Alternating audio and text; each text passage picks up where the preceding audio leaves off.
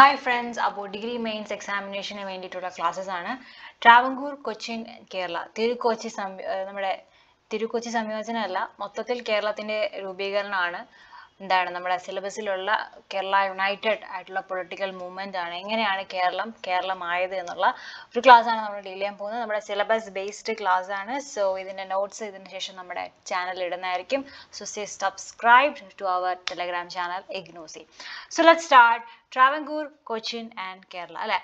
ട്രാവൻകൂർ കൊച്ചിൻ എങ്ങനെ സംഭവിച്ചു, അതുപോലെ കേരള എങ്ങനെ സംഭവിച്ചു എന്നുള്ളതാണ് നമ്മൾ പഠിക്കാൻ പോകുന്നത്. So let's start. അപ്പൊ ആദ്യം നമ്മൾ ഡീൽ ചെയ്യാൻ പോകുന്നത് കേരളത്തിന്റെ ഫോർമേഷൻ, അതായത് November 1, 1956 ആദ്യമായിട്ട് കേരളം ഉണ്ടായത് അല്ലെ, കേരളത്തിന്റെ ഫോർമേഷൻ ഉണ്ടായത്. അപ്പോൾ അത് ശരിക്കും പറഞ്ഞാൽ മലയാളം സ്പീക്കിംഗ് പീപ്പിൾ, സൗത്തിലുള്ള മലയാളം പറയുന്ന ആൾക്കാരുടെ ഏറ്റവും വലിയ ആഗ്രഹമായിരുന്നു. പബ്ലിക് ഒപ്പീനിയൻ അപ്പോഴും ഇതിന് ഫേവർ ആയിരുന്നു. കാരണം പല മൂവ്മെന്റ്സ് ഉണ്ടായപ്പോഴും വളരെ വലിയ രീതിയിൽ പബ്ലിക് ഒപ്പീനിയന് ഉയർന്നു വരികയും ആൾക്കാർ ഒരുമിച്ച് കൂടുകയും ചെയ്തിരുന്നു.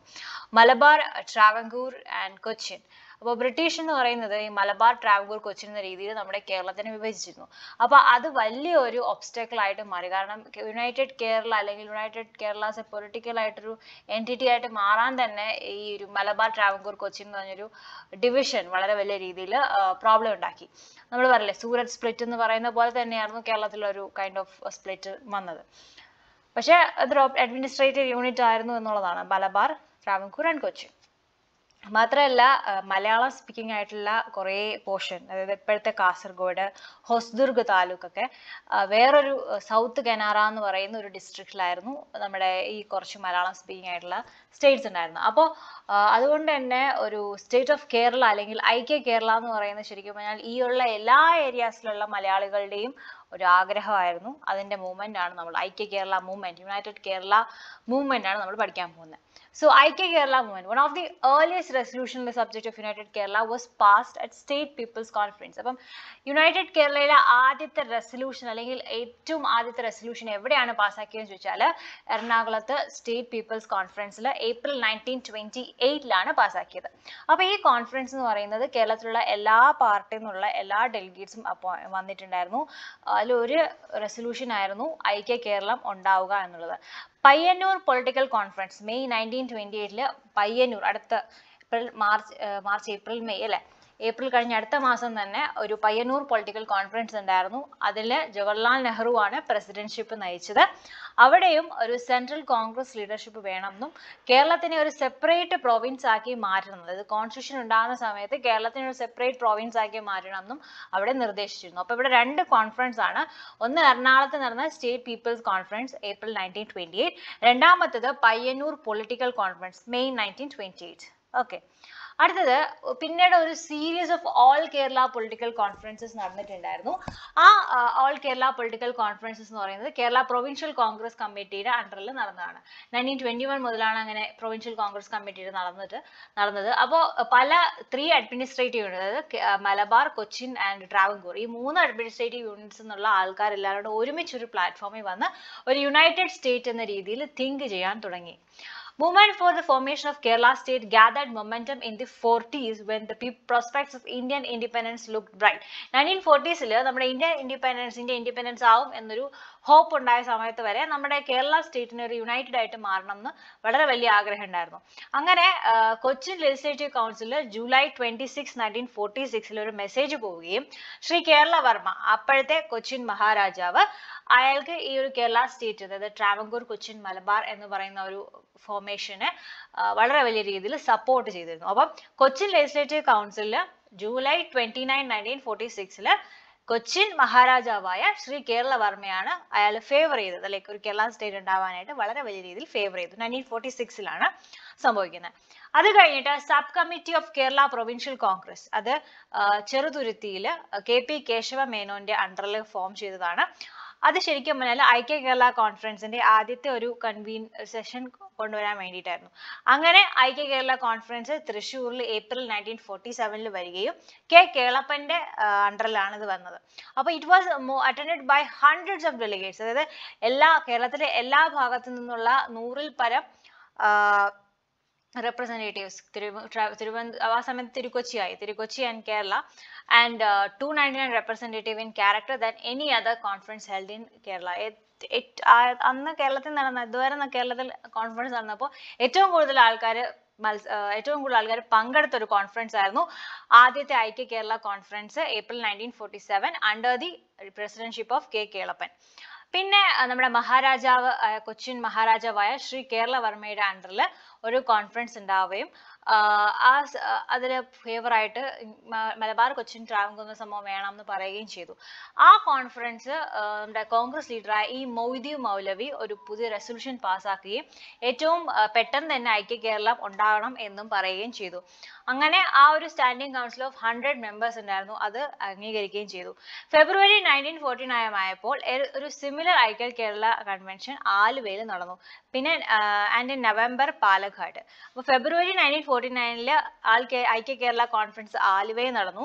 നവംബർ 1949 പാലഘട്ട് നടന്നു. ഓക്കെ, ഇനി എങ്ങനെയാണ് ട്രാവൻകൂറും കൊച്ചിനും ഒരുമിച്ചത്? തിരുക്കൊച്ചി സംയോജനമാണ്. നിങ്ങൾക്ക് എല്ലാവർക്കും അറിയാം, തിരുക്കൊച്ചി സംയോജനം എന്ന് പറയുമ്പോഴേ നിങ്ങൾക്ക് അറിയാവുന്ന ഒരു ഡേറ്റ് ആണ് ജൂലൈ 1, 1949. വളരെ ഇമ്പോർട്ടന്റ് ആണ്.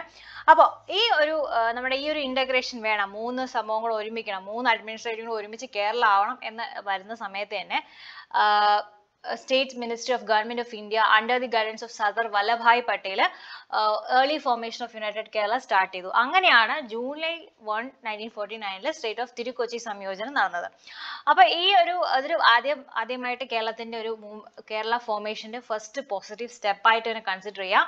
State of Cochin started functioning under the good auspicious. അപ്പം ആ രീതിയിൽ നമ്മുടെ സ്റ്റേറ്റ് ഓഫ് തിരുക്കൊച്ചി സംയോജനം നടന്നു. അങ്ങനെ Maharajas of 2 states willingly sign the covenant of ഇന്റഗ്രേഷന് വേണ്ടിയിട്ടുള്ള ഒരു കവനന്റ് സൈൻ ചെയ്തു 2 സ്റ്റേറ്റിലും, തിരുവനന്തപുരം അതുപോലെ കൊച്ചി.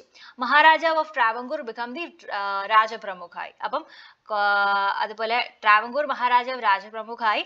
അതേപോലെ Maharaja of Cochin offered to എഫേസ് himself completely in order that his people might enjoy A larger life. അപ്പോൾ ഇതിൽ നിന്ന് മഹാരാജ ഓഫ് കൊച്ചിൻ വളരെ വലിയ രീതിയിൽ വലിയ അധികാരങ്ങളൊന്നും വേണമെന്ന് പറഞ്ഞ് മാറി നിന്നു.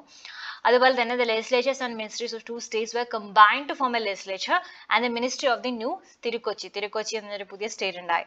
അങ്ങനെയാണ് അവിടെ നമ്മളെ സ്റ്റേറ്റിന്റെ ക്യാപിറ്റൽ തിരുവനന്തപുരം ആയതും ഹൈക്കോർട്ട് എറണാകുളം ആയതും. അതാണ് ഇവിടുത്തെ മെയിൻ ആയിട്ടുള്ള പോയിന്റ് കേട്ടോ. അടുത്തത് നമ്മുടെ rice and fall of ministries. ആദ്യത്തെ പോപ്പുലർ മിനിസ്ട്രി ഓഫ് തിരുക്കൊച്ചി എന്ന് പറയുന്നത് ടി.കെ. നാരായണ പിള്ളയായിരുന്നു കൊണ്ടുവന്നത്. അപ്പോൾ TK. Narayana പിള്ളയായിരുന്നു chief minister of that Thiru-Kochi. It continued in office with occasional changes in personal till ഫെബ്രുവരി 1951. ഫെബ്രുവരി 1951 ആയപ്പോൾ ഫോഴ്സ്ഡ് ടു റിസൈൻ ആയിരുന്നു. ആരൊക്കെ കേരളത്തിൽ വന്നു? ആദ്യത്തെ ഒരു പോപ്പുലർ മിനിസ്ട്രി വന്നു. അത് അതെന്ത് ചെയ്തു എന്ന് വെച്ചാൽ അത് റിസൈൻ ചെയ്യേണ്ടി വന്നു എന്നുള്ളതാണ്. അപ്പൊ നമുക്ക് പറയാമല്ലോ, ആദ്യത്തെ കന്നി വോട്ട് ചെയ്യുമ്പോൾ നമ്മൾ ചെയ്ത വോട്ടിന്റെ പാർട്ടി പോകുമെന്ന് പറയുന്ന പോലെ തന്നെ ആദ്യമായിട്ട് ഒരു മിനിസ്ട്രി വന്ന് ആ മിനിസ്ട്രി താഴെ വീണു. അപ്പൊ അങ്ങനെയാണെങ്കിൽ ബാക്കിയുള്ള മിനിസ്ട്രിയുടെ അവസ്ഥ എന്താവും എന്നുള്ളത് ഒരു ക്വസ്റ്റ്യൻ മാർക്ക് ആയിരുന്നു. പക്ഷെ നമ്മൾ ആരും അത് വിശ്വസിച്ചില്ല. നമ്മളൊരു കമ്മ്യൂണിസ്റ്റ് ചിന്താഗതിയുള്ള ഒരു ജനതയായതുകൊണ്ട് തന്നെ നമ്മൾ അതൊന്നും വിശ്വസിച്ചില്ല. But still the same thing continued എന്നുള്ളതാണ്. അത് അടുത്ത മിനിസ്റ്റർ വന്നു, അത് വീണ്ടും താഴെ വീണു, അടുത്ത മിനിസ്റ്റർ വന്നു, വീണ്ടും താഴെ വീണു, ആ ഒരു രീതിയായിരുന്നു. എനിവേ ഫെബ്രുവരി 1951 വരെ ഈ ഗവൺമെന്റ് നമ്മുടെ ടി.കെ. നാരായണ പിള്ളയുടെ മിനിസ്ട്രി ഉണ്ടായിരുന്നു. എന്നിട്ട് അവർ റിസൈൻ ചെയ്തു. ഒരുപാട് കോൺഗ്രസ് പാർട്ടിയിലെ തന്നെ കുറച്ച് പ്രശ്നങ്ങൾ കൊണ്ട് അവർ റിസൈൻ ചെയ്തു. അടുത്ത ചീഫ് മിനിസ്റ്റർ വന്നു സി കേശവൻ. അദ്ദേഹവും കുറച്ച് നാളത്തേക്ക് ഉണ്ടായിരുന്നുള്ളൂ.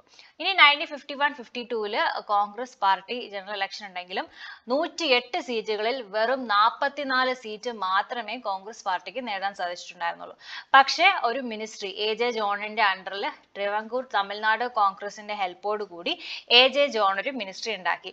അപ്പോൾ പയ്യെ ഈ ട്രാവൻകൂർ തമിഴ്നാട് കോൺഗ്രസ് എന്ത് ചെയ്തു? അവിടെ നിന്ന് പിന്മാറി. അപ്പൊ A.J. ജോണും താഴെ വീണു. പക്ഷേ പുള്ളി കുറച്ചു നാളും കൂടെ കെയർ ടേക്കർ ഗവൺമെന്റ് ആയിട്ട് കുറച്ചു നാളും കൂടെ ഇരുന്നു. ഇനി നമ്മുടെ അടുത്ത ഇലക്ഷൻസ് വന്നു. ഫെബ്രുവരി 1954 ട്രാവൻകൂർ കൊച്ചി ലെജിസ്ലേറ്റീവ് അസംബ്ലി ആണ് അതിന്റെ രജിസ്ട്രേഷൻ വന്നത്, അതിന്റെ ഇലക്ഷൻ ആണ് വന്നത്. അതിൽ 118 സീറ്റിൽ വെറും 45 സീറ്റേ കിട്ടിയിട്ടുള്ളൂ. അപ്പോൾ ഒരു കോalition ഗവൺമെന്റ് ഉണ്ടാക്കി പണ്ടത്തെ പോലെ പൊളിഞ്ഞു പോകാതിരിക്കാൻ വേണ്ടിയിട്ട് എന്ത് ചെയ്തു? കമ്മ്യൂണിസ്റ്റ് കോൺഗ്രസ് പാർട്ടി എന്ത് ചെയ്തു? പ്രജാ സോഷ്യലിസ്റ്റ് പാർട്ടീനെ എന്ത് ചെയ്തു? ഒരുമിച്ച് കൊണ്ടുപോയി. കോൺഗ്രസ് പാർട്ടിയും പ്രജാ സോഷ്യലിസ്റ്റ് പാർട്ടിയും കൂടെ ഒരുമിച്ച് നിന്ന് മിനിസ്റ്റർ ഉണ്ടാക്കി. പക്ഷേ PSBക്ക് വെറും 19 മെമ്പേഴ്സേ ഉണ്ടായിരുന്നുള്ളൂ. ആ ഒരു ministry March 17 1954 Pattom A താണുപിള്ളയായിട്ട് chief minister ആക്കിയിട്ട് നമ്മൾ സെറ്റാക്കി. അങ്ങനെ PSBക്ക് വെറും 19 മെമ്പേഴ്സ് ഉണ്ടായിരുന്നെങ്കിൽ പോലും മാർച്ച് 17 1954 പട്ടം താണുപിള്ള ചീഫ് മിനിസ്റ്റർ ആയി മാറുകയും ഒരുപാട് ക്യാമ്പയിൻസ് ഉണ്ടാക്കി. Tamil Nadu speaking areas of south ട്രാവൻകൂറിനെ മദ്രാസിലോട്ട് ആക്കണമെന്നുള്ള രീതിയിലുള്ള കുറെ സംഭവങ്ങൾ ഈ സമയത്ത് വന്നു. ആ സമയത്ത് no confidence motion supported by the Congress party legislature now board down the minority PSB minister. അപ്പം PSB മിനിസ്ട്രി വീണ്ടും ഈ മിനിസ്ട്രി താഴെ വീണു എന്ന് വേണമെങ്കിൽ പറയാം.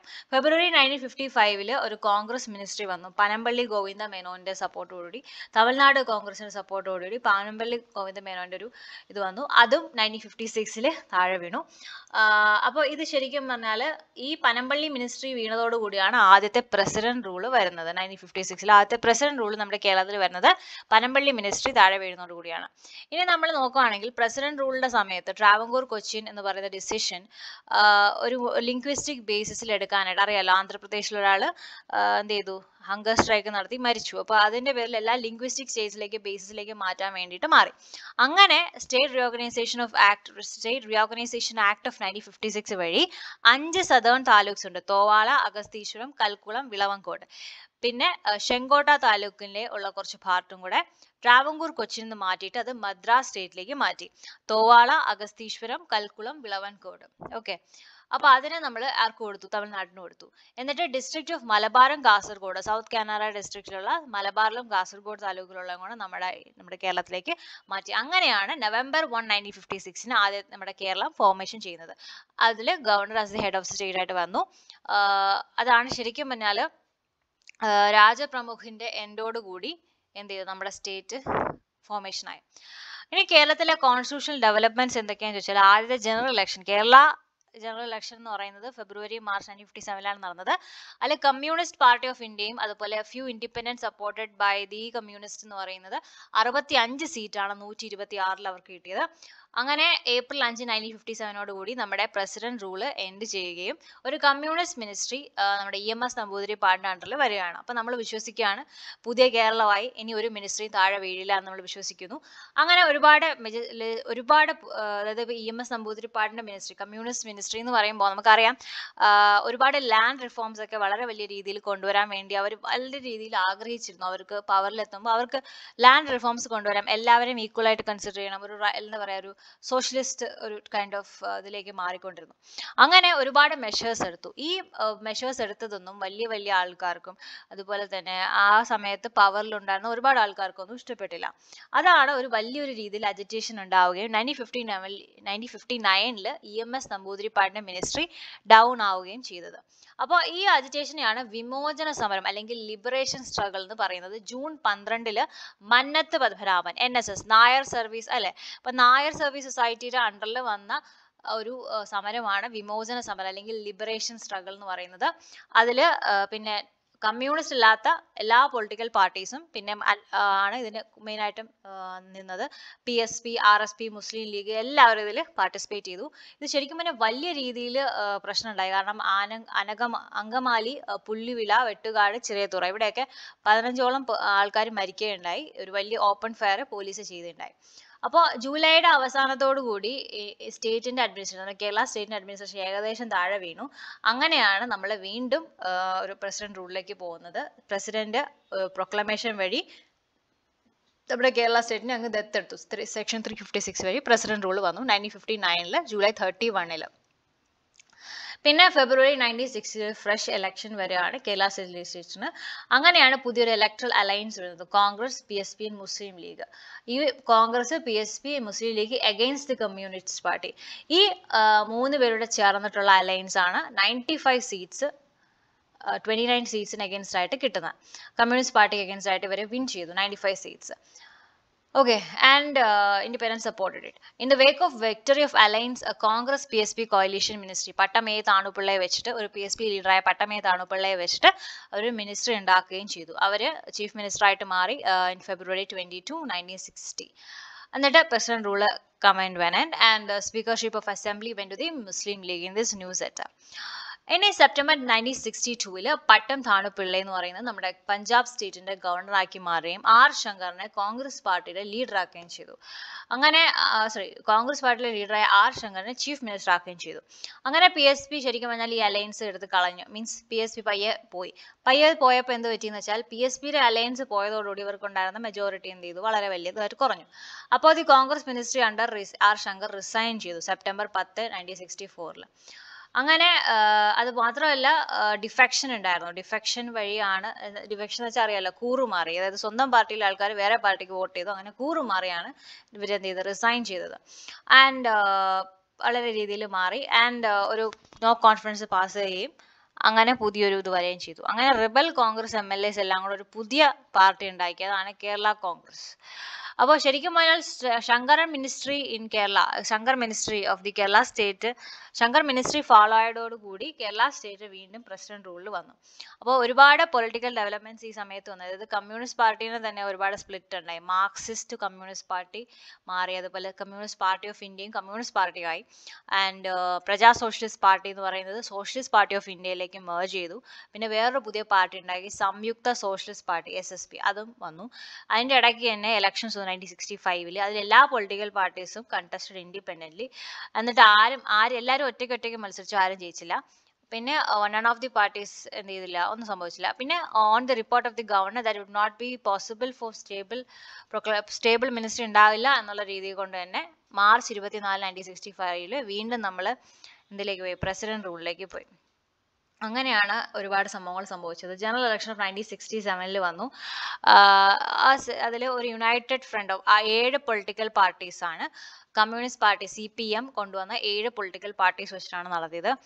അപ്പോൾ വളരെ വലിയ മെജോറിറ്റി, അതായത് 117 സീറ്റുകൾ അവർക്ക് കിട്ടി. 133 സീറ്റിൽ 117 സീറ്റുകൾ കിട്ടി. അങ്ങനെ അടിപൊളിയായിട്ട് അവർ ഭരണത്തിൽ കയറി. And international Congress and Kerala Congress being reduced to position of small groups in legislature. ഒരു United front ministry headed by EM Shankar Namboodiripad, the leader of Communist Party Marxist, assumed the office in Kerala on March 6, 1967. അങ്ങനെ ഒരു വലിയ രീതിയിലുള്ള president rule അങ്ങ് end ആവുകയും Namboodiripad ministry വീണ്ടും 1967 വീഴുകയും ചെയ്തു. അതിനുശേഷം ഒരു ന്യൂ നോൺ മാർക്സിസ്റ്റ് കോalition മിനിസ്ട്രി വന്നു. അച്യുത മേനോന്റെ അണ്ടറിൽ, CPIയുടെ ലീഡറായ അച്യുത മേനോന്റെ അണ്ടറിൽ ഒരു പുതിയ കോalition മിനിസ്ട്രി വരികയാണ് ചെയ്തത്.